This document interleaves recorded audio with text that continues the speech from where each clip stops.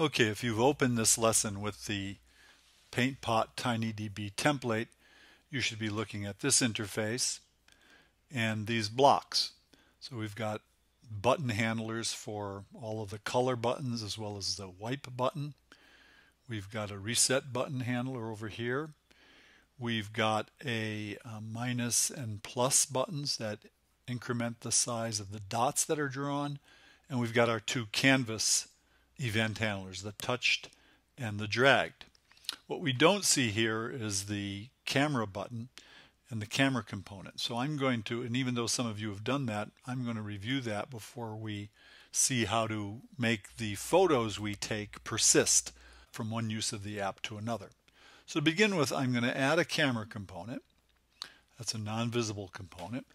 I'm going to add yet another button. I'll put it above the wipe button. I'm going to name it button camera, so we'll distinguish it from all the other buttons we have. I'm going to put camera on it as its text. Okay, and then I'm going to go over to the blocks editor and program that button. So when button camera is clicked, what we want to do is take a picture. And so as we'd expect, that would be a function of the camera component, and very nicely we have a purple take a picture block that will take a picture. Now when you click on that button, therefore the camera component will be called up and you'll be looking through the camera viewfinder and you can take a picture. After you click the picture and decide to save it, then the after picture event would fire, and you want to capture that event and take some action by using the after picture event handler. So what we want to do is we want to set the canvas's background image to the picture that we took. So we're going to look down here for a setter block. We want to set the camera's background image to this image that was taken with the camera. And that will cause the image to be shown as the background, and then we can draw on that image. I'm going to demo that now. Okay, as you see, I have the app running on my tablet. Let me click the camera button and take a picture. I'm going to take a picture of this happy birthday balloon, and when I click the check mark there to say I'm happy with that picture will become the background picture on my app. Okay, so that works nicely. However, notice what happens when we restart this app.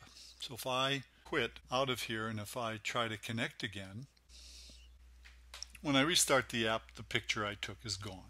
Okay, so we want to persist that picture. We want to save it so that the next time I run the app, I can use that same picture. So in order to save the picture, I'm going to use a TinyDb component. This is App Inventor's simple database component. And what I'm going to do here is I'm going to go into storage. I'm going to drag a TinyDb. That's also a non-visible component. Notice it has no properties whatsoever. What we want to do now is when we take the picture, instead of just setting the background image to it, we want to store it in the TinyDb. So let's get the TinyDb component out here, and we want to store that picture's value, that image's value, in the TinyDb. When you store data in a database, you need to give it a tag or a key by which the data can later be retrieved. This tag has to be a piece of text, so I'm going to give it the tag picture. And what I'm going to set the value in the database to is the image that I took. So in addition to showing it as the background image, I'm going to save it for the future in the TinyDb. And this TinyDb will persist along with your app as long as your app is on the phone, as long as your app is packaged on the phone. So okay, I'm going to collapse some of these so I can show you this next step.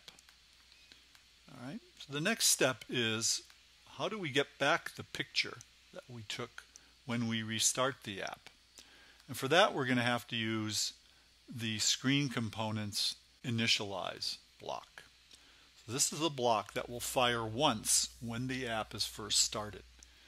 And what we're going to do is we're going to go into our database and retrieve the image that we stored there. So we're going to get a value out of the database, and we're going to set that value to the canvas's background image.